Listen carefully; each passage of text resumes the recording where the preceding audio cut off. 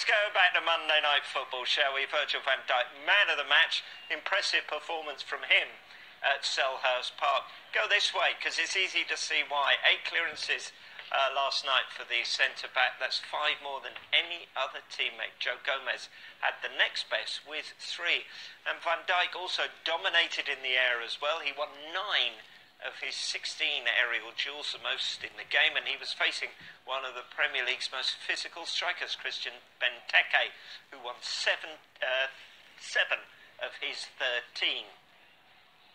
What he will do is he'll intimidate other players of the opposition. Going for head, you think, oh, I don't want to go up against Van Dijk, he's jumping, he's big, his arms are up, he's knocking people out the way. So he actually probably scares people when that ball's coming in that box. And we just see now the goal now from Mane, just goes round the keeper.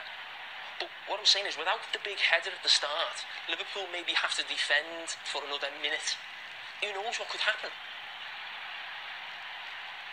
You wondered if he wanted to get on the end of it as well.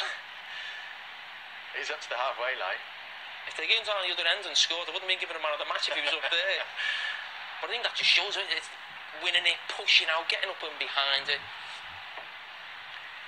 And that's what you want. Gary's mentioned it before about the counter-attack. Now Liverpool would have wanted a little bit earlier, maybe should have got a little bit earlier. I think they weren't great going forward, and at times I thought Salah tonight was a little bit selfish, should have laid people in now and again. I think he was so desperate to score, but finally got the job done. We know Liverpool are good going forward. We said before the game tonight at the very beginning, the reason that I'm the most nervous that I've been as someone, as a Manchester United fan, of Liverpool potentially challenging for the league title is because they're now achieving clean sheets. They're now looking authoritative at the back. They're now not creating, teams aren't creating a lot of chances against them.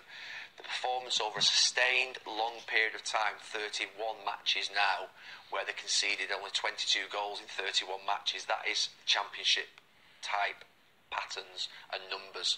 And that's the real chance that Liverpool have. They'll always score goals with the players they have going forward.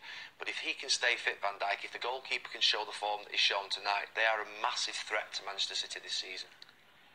So just how has Van Dijk impacted Liverpool's defence? Well, since he joined the club from Southampton in January, he's played 17 league games, team conceding 13 goals in that time, 8 clean sheets, and that is just 0.76 goals conceded per game. Now, before he signed, Liverpool have played 91 league games under Jurgen Klopp, 107 goals conceded in that time, 28 clean sheets, and look at that, goals conceded per game going up to 1.18.